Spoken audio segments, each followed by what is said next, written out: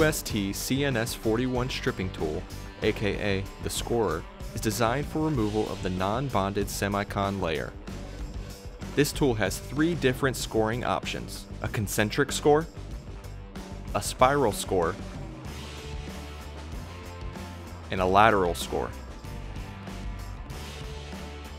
And you can also adjust the max blade depth.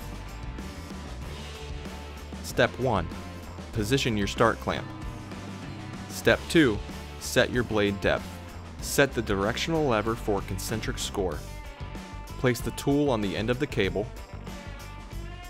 Adjust until your desired blade depth is reached. Set the blade to score, not to cut through the layer completely. If your blade does not extend enough, the max blade depth will need to be adjusted.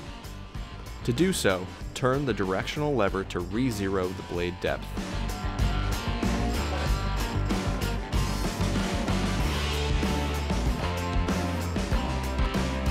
Step 3. Ensure the directional lever is set for a concentric score. Position the tool cradle flush with the start clamp.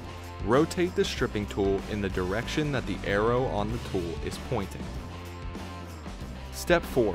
Determine if you prefer a lateral or spiral score. Lift the tool from the cable and set the directional lever accordingly.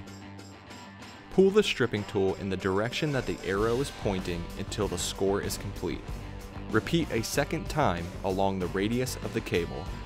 Step 5. Use a pair of pliers to pull the semicon strip from the cable. Lastly, peel the remaining semicon from the cable.